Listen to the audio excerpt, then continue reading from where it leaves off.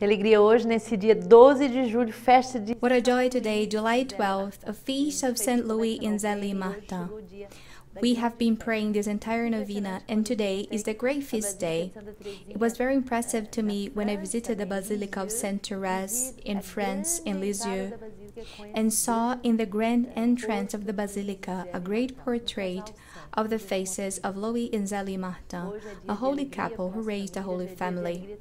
Today is a day of joy for families, and that is a day of joy for our spiritual family too. We want to rejoice then with the possibility of being holy in all states of life.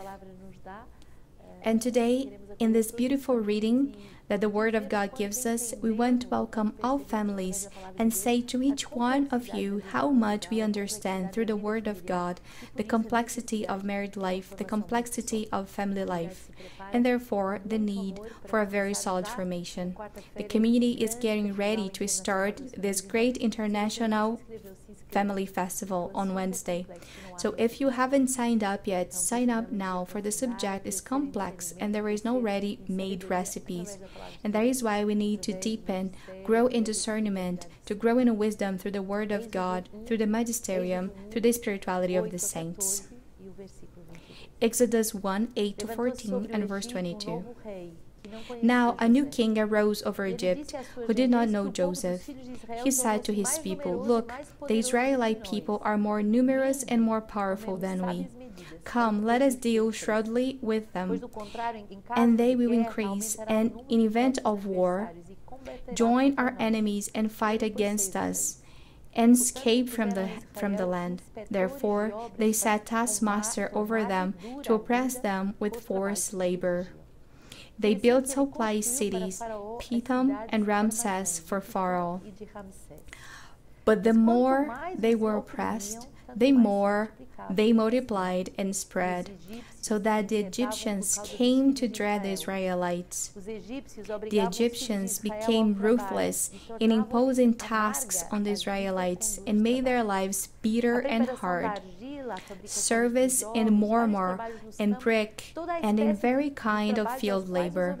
They were ruthless in all the tasks they imposed on them. Then Pharaoh commanded all his people, "Every boy that is born to the Hebrew you shall throw into the Nile, but you shall let live the girls."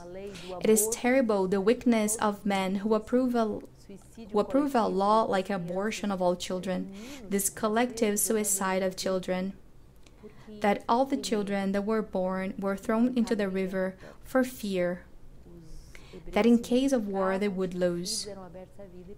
The Hebrews multiplied, they had children, they were open to life, and for this reason this abortion law was used to destroy life, to destroy the fruitfulness of family. Today we live a similar time. We live in a time with so many laws against life, so many laws against the fruitfulness of families are there and influence so many people. But now see how beautiful, verse 12. The more they were oppressed, the more they multiplied and grew. Here we have the key to evangelization, the key to holy families. The world will oppress us. The laws are often oppressive and do not respect life.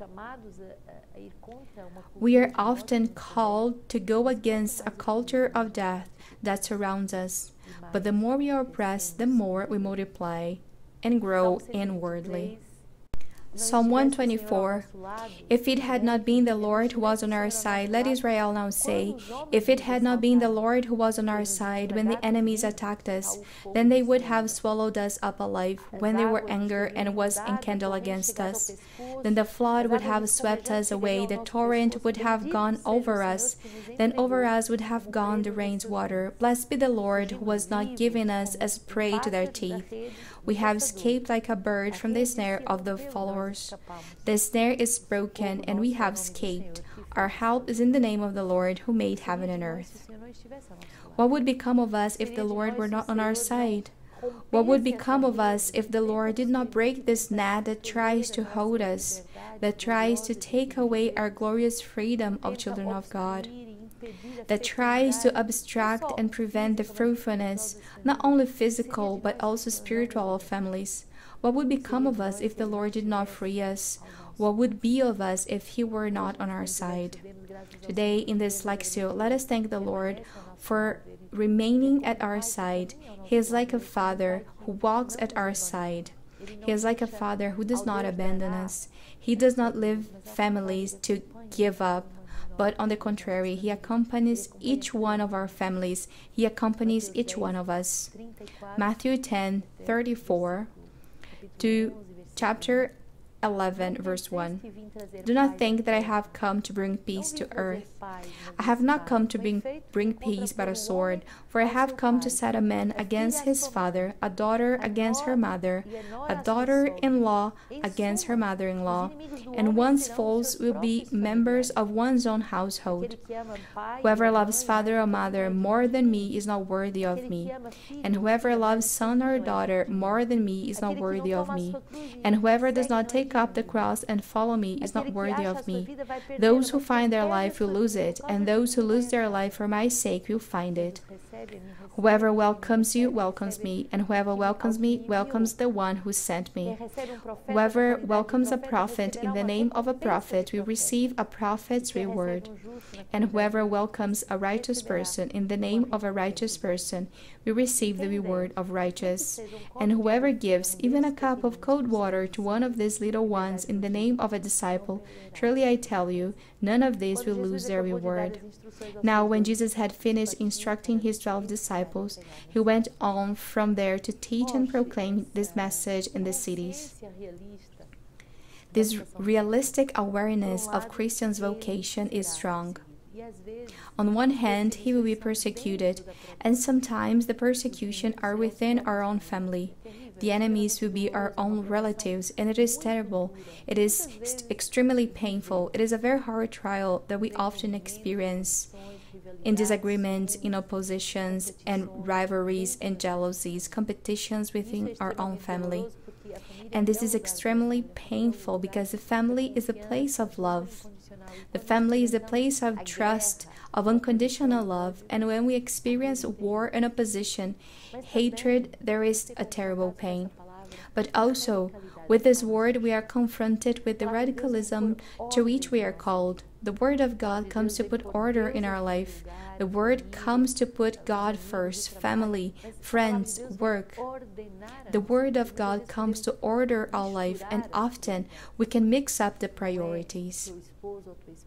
It is not your husband, your wife, or your children, or your parents who should be your God. God is God, and He should have the primacy of your life. God is your Lord. God is your only one. And by loving God above all things, you will learn to love all your people, and you will learn to carry your cross each day and not to renounce what God asks of you as inner crosses. To welcome another as a prophet will give us the rewards of a prophet.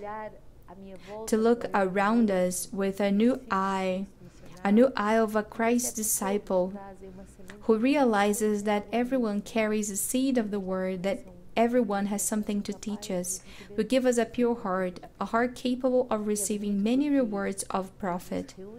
And that is beautiful because Jesus gathers His own, He forms His own, and then He sends them out on mission.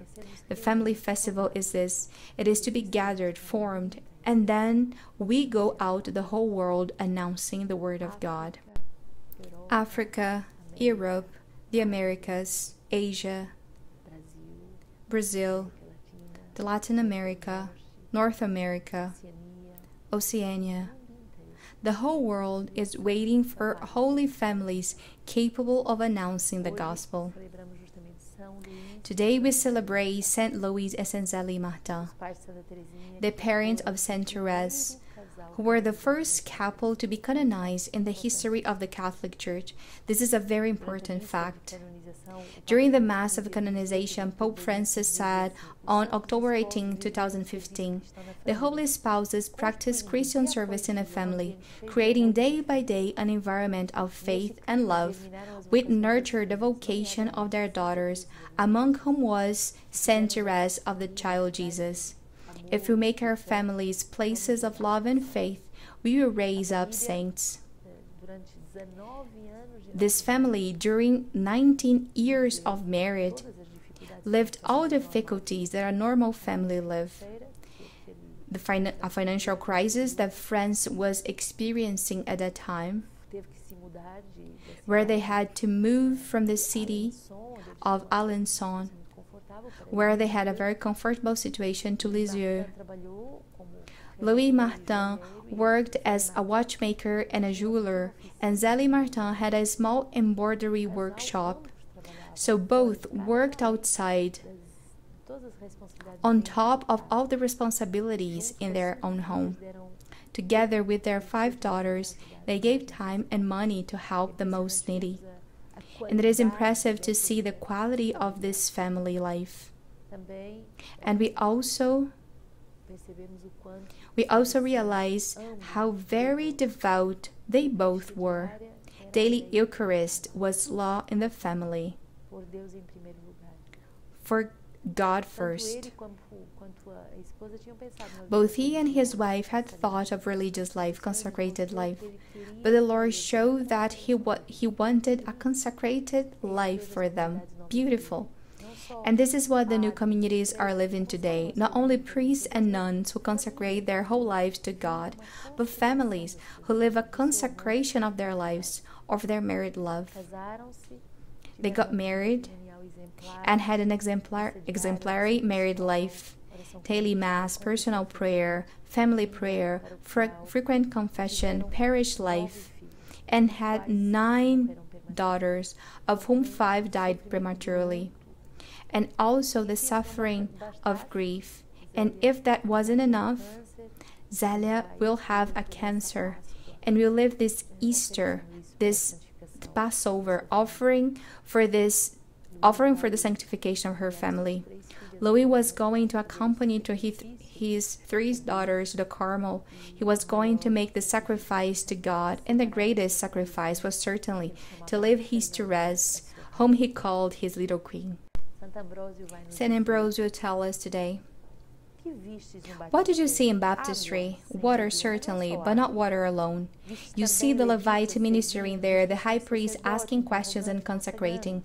First of all, the apostle taught you that we must fix our eyes not on the things that are seen, but on the things that are unseen. For the things that are seen are for a time, but the things that are unseen are eternal. In another place, you may read that the invisible things of God from the creation of the world can be understood through the things that have been created, and his everlasting power and Godhead can be known through his works. The Lord himself says, if you do not believe me, believe at least my works. Then believe that the presence of the Godhead is there. You believe in its activity and refuse to believe in its presence? How could there be activity if there were no presence beforehand?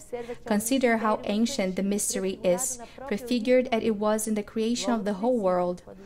In the very beginning, when God made heaven and earth, the Spirit, God tells us, moved over the waters. Was the Spirit not active? He moved over the waters. When the prophet tells us, you that by the word of the Lord the heavens were established, and by the spirit of his mouth are their array. Realize that the Spirit was active in the making of the world. The fact that he moved over the waters and the fact that he was active, both rest and prophetic testimony. Moses tells us that the Spirit moved over the waters. David testified that the Spirit was active. Listen to another testimony. Oh, the flesh had become corrupt because of its sin. God said, my spirit will not remain in man, for by the stain of more serious sin, God resolved to restore the gift he had given. He sent the flood and restored Noah, the righteous man, into the ark. When the flood began to subside, Noah sent first a raven, then a dove, which, as we read, came back into an olive branch. You see water, you see wood, you look on a dove, and you hesitate to believe the mystery. The water is that in which the flesh is dipped to wash away all its sin. In it all weakness is buried. The wood is that to which the Lord Jesus was fastened when he suffered for us. The dove is the one in whose likeness the Holy Spirit descended as you have learned from the New Testament, the Spirit who brings into you peace of soul, tranquility of mind.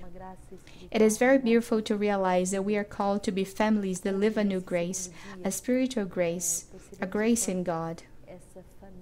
Today, on the second day, we realize how much this Holy Family calls us to a contemplation of a life of heaven. We must be, as Saint Therese said of her parents, their parents more worthy of heaven than of earth. On the second day, look at the beautiful passage we can read on this book about Louis and Zélie, which reads, "They are not parents to be copied, nor are parents to be put in the attic. It would be not only impossible, but counterproductive to reproduce their pedagogical method alone. Why? Because every successful educational relationship is born from a genius of unique intuition capable of penetrating the intelligence and the heart and of arousing positive responses. To be saint is not to copy. To be saint is not to want ready-made recipes. To be holy is to get down on one's knees and to receive the pedagogy inspired for each child, for each situation. Counterproductive because the application of a method valid in certain contexts in another can provoke a reaction of rejection that is difficult to recover. Family education is received on one's knees. So let's ask Louise and Zélie Martin this grace for each parent, grandparent, educator, but also for children, so that the whole family on its knees prays and asks for this grace. Today in Amoris Laetitia, I want to read to you number 51 and 52. When we do not have holy families, when we do not have families who pray, when we do not have families who get down on their knees to seek this grace, look what happens. Drugs use was also mentioned as one of the scourges of our time, causing immense suffering and even break up for many families. The same is true of alcoholism, gambling, and other addictions. The family could be the place where these are prevented and overcome. But society and politics fail to see that families at risk lose the ability to ask to help their members. Impressive what Pope says. A family at risk loses the ability to react to protect its own members. We see the serious effect of this breakdown in families torn apart, the young uprooted, and the elderly abandoned, children who are orphans of living parents, adolescents and young adults confused and unsupported. As the bishops of Mexico have pointed out, violence within families breeds new forms of social aggression, since family relationships can also explain the tendency to a violent personality. Be careful, because it is in the family that we form citizens. This is often the case with family where communication is lacking, defensive attitudes predominant, the members are not supportive of one another, family activities that encourage participation are absent. It is precisely for this reason that the Family Festival has been received as a great gift for the community, for the Seeds of the Word community. For it is a school of learning how to prepare lunch together, to pray together, to share about a theme together. It is where everyone, from the youngest to the oldest, are called to be formed by the Word of God. Family activities that encourage participation are absent. The parental relationship is frequently conflictual and violent, and relationships between parents and children are marked by hostility. Violence within the family is a breeding ground of resentment and hatred in the most basic human relationships. Very strong, this word of Pope Francis. No one can think that we can weaken off the family as that natural society founded on marriage, will prove beneficial to society as a whole. The contrary is true. It opposes a threat to the mature growth of individuals, the cultivation of community values, and the moral progress of city and countries. There is a failure to realize that only the exclusive and indissoluble union between a man and a woman has a plenary role to play a society as a stable commitment that bears fruit in their life. We need to acknowledge the great variety of family situations that we can offer a certain stability. But the fact of same-sex unions, for example, may not simply be equated with marriage. No union that is temporarily or close to the transmission of life can ensure the future of society. But nowadays, who make an effort to strengthen marriages, to help married couples overcome their problems, to assist them in the work of raising children, and in general, to encourage the stability of the marriage bond. The Family Festival wants to be this help for you and for all your family members. May God bless us in this great race of preparation.